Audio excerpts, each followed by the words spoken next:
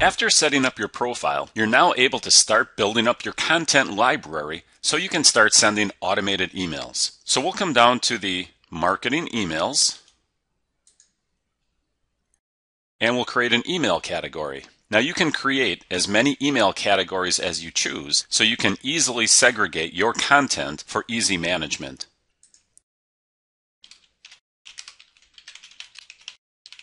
And I'm going to click Save and Add Content because I want to add an email immediately.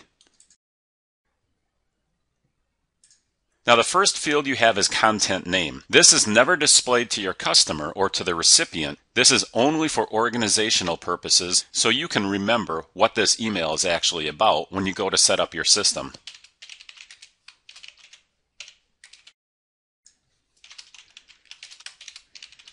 This next line is going to be the subject line of the email that gets sent. Click on the Next button, and now we'll put in the content of our email. On this screen, you'll be creating the content of the emails that you're going to be sending. You can either use the HTML editor that we provide, or you can simply paste your copied HTML into this editor and save it.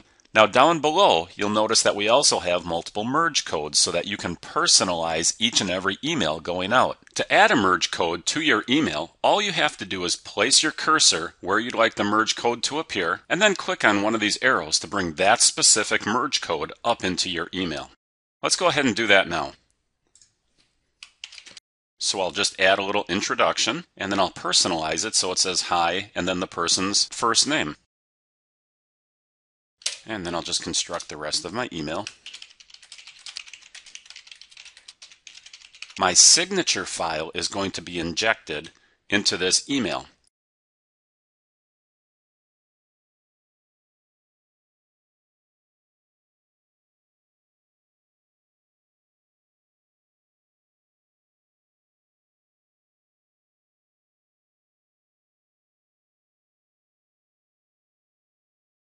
So let's go ahead and save this email, and I'll show you how it all comes together.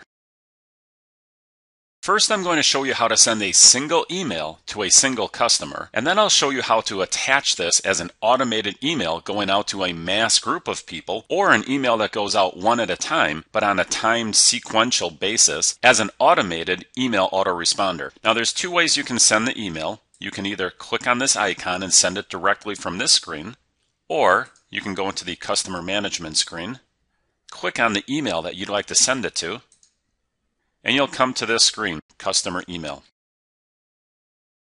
And now you can see that the email line is already populated. And now what we're going to do is select a profile and then the content that we'd choose to send to this person. And again, you can see how it populates the areas automatically. And now I'll choose my content. Again, the subject line is filled in. And now the content is also completed. This is your merge code. This is the content that you added into the email. Here's your signature file. Down below we have our CAN-SPAM compliant address, and we have our FTC statement. All we have to do then is hit submit, and this email will be automatically sent.